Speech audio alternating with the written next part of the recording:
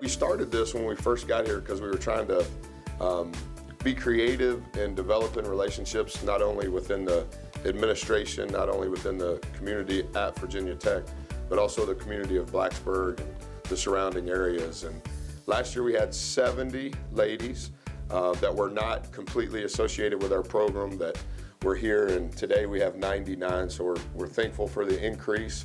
It's really good. I think they get a bird's eye view of who we are and what our culture is. Well, you know, you learn from your mistakes. So he tries to teach us from other people's mistakes. So if something happens at another school, he'll send it to us and be like, learn from this, read it like that. And no other coach does that. No other coach is group messaging the whole team, talking to him like he's one of us. You know, it's way bigger than basketball here, and that's what culture is about.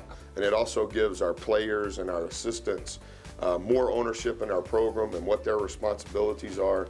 So I think it's been really healthy, and I think today will end up being a great day.